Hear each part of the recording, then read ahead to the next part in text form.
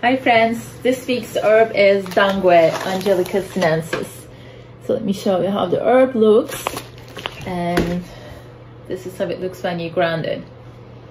So when I smell it, I definitely pick up that spicy flavor, but dangue is also warm, spicy and sweet, and it goes to liver, spleen and heart. So it's one of the most important blood tonic in Chinese medicine, and the symptoms could be dizziness, blurry vision, heart palpitations, lack of menstruation or problems related to menstruation. And it warms the channels, it nourishes the blood, and it's a great postpartum herb.